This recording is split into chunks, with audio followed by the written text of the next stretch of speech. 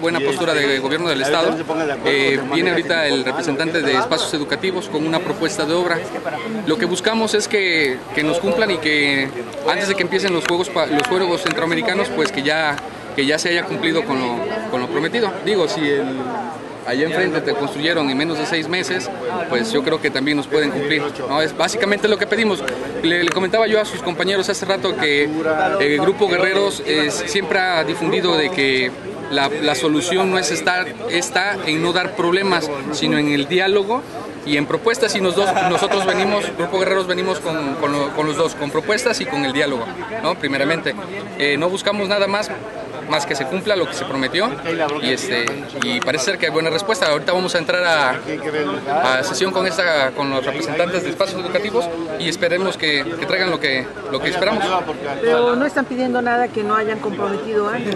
Claro que no. Simplemente lo que prometieron, que son los espacios. Realmente es lo que buscamos, ¿no? Sabemos que las tierras estaban pues muy difícil para que el tecnológico por su propia mano creciera, pero pues le comentaba también que somos capital del estado y somos la 4ª matrícula más grande a nivel tecnológico de toda la República, y pues yo creo que estamos cadentes de infraestructura, ¿no?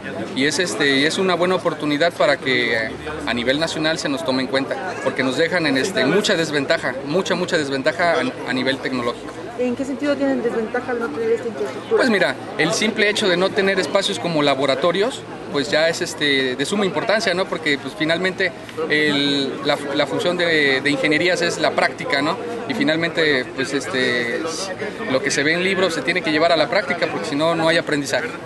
¿El laboratorio de qué es? ¿Para qué se utilizaría? Mira, finalmente yo, un servidor, soy de la carrera de mecatrónica.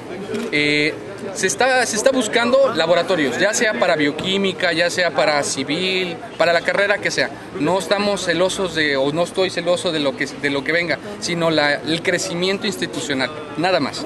No estamos en la postura de que queremos queremos que el tecnológico crezca, porque sabemos y tengo la convicción de que si se reconoce el Instituto Tecnológico Superior de Xalapa como una de las principales instituciones educativas, pues nosotros valemos más allá afuera como ingenieros, como futuros ingenieros. ¿Cuántas me dices que la matrícula es 6.500 alumnos? La matrícula de la escuela está calculada, creo que por ahí nos pasaron el dato, de 6.300 alumnos. Así es. ¿Tu nombre y cargo? No tengo ningún cargo. En Guerreros tenemos la convicción de que todos unidos, teniendo la misma voz y el mismo voto, hacemos más. ¿Pero que eres comisionado, representante? Soy un integrante más simplemente un integrante más de Grupo Guerreros, como todos mis compañeros. ¿Tu nombre? Carlos Solís Lendechi. Gracias.